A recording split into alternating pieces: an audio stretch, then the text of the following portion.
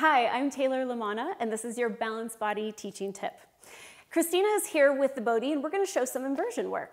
So she's got the Bodhi sling here attached to the handles, and what we're going to do is take it to the top of her PSIS. She's going to grab onto the sling and the ropes and pitch the body back as she starts to walk up the wall.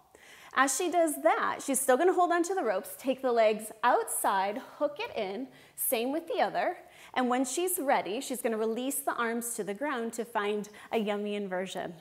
To come out of this, she's going to take her hands back between the legs onto the ropes, curl the head in, and releasing the legs, walking back down the wall, she's going to safely dismount. That's your Balanced Body teaching tip